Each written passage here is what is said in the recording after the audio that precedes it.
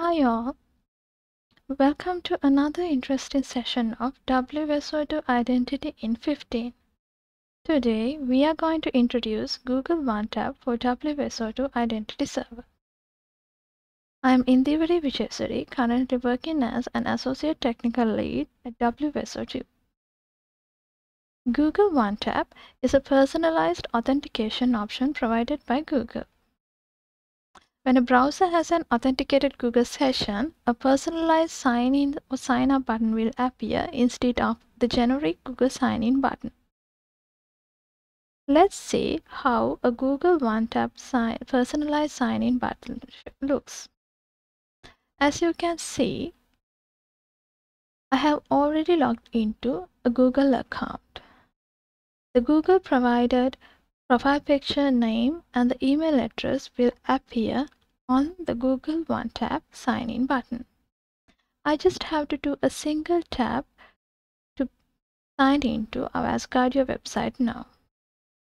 This will be even more easier when you are going to register into a web application. You don't have to fill any form or keep remembering things. You just want to do a single tap to register to a website. So as a user, I just have to have an active Google or Gmail session to enable Google OneTap.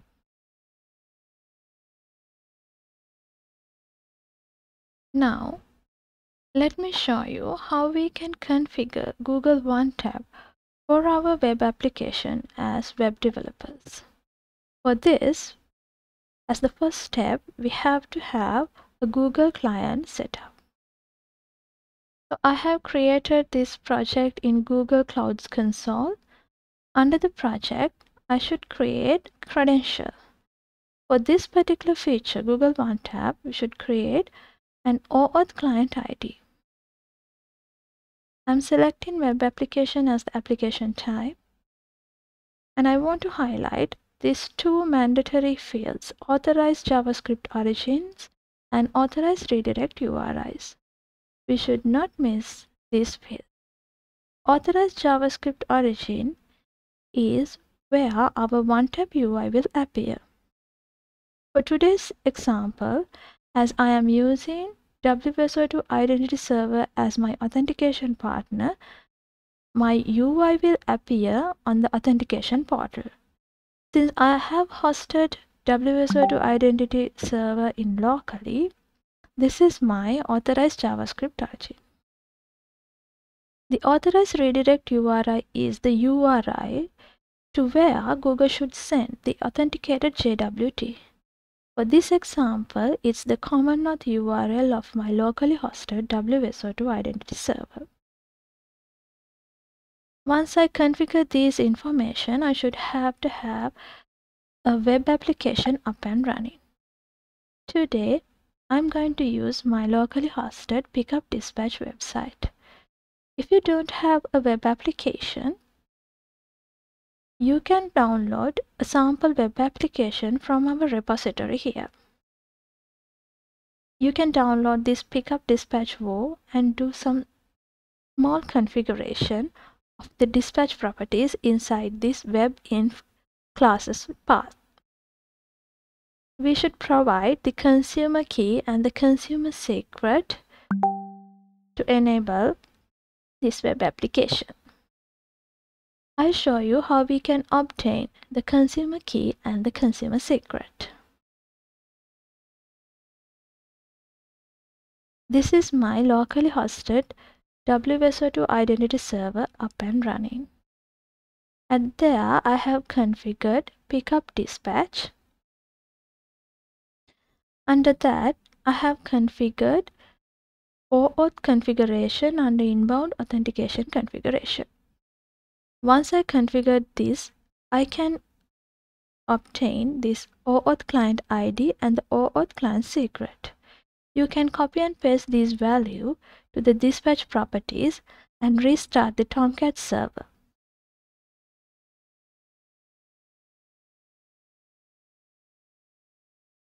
And now we have to enable Google OneTap for our sample web application Pickup Dispatch. To obtain that, we need to set up Google Authenticator in WSO2 Identity Server.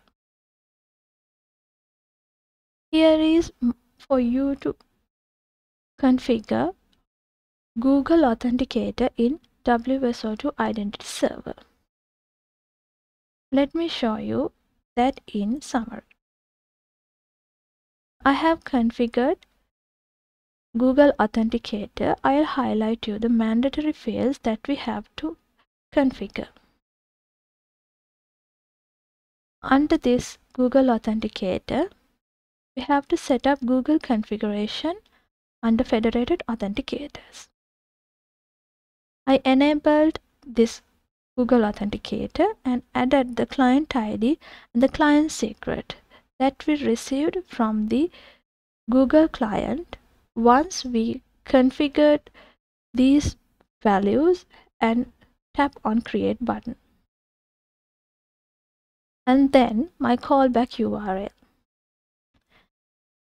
Finally, I enabled Google One Tap.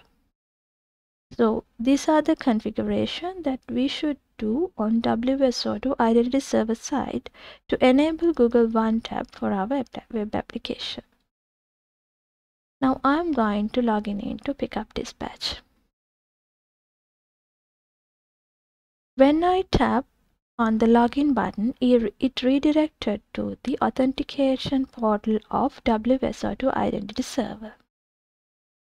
I have two options to log in here. One is providing username and the password, the conventional path, or the newly introduced Google One Tap. I'm using the second option. Here, I simply logged into my Pickup Dispatch website. So, as web developers, you also can adopt Google One Tap via WSO2 Identity Server very easily. So, that's all for today's discussion. Hope you enjoyed today's session. Don't forget to subscribe our channel. Thank you. Goodbye.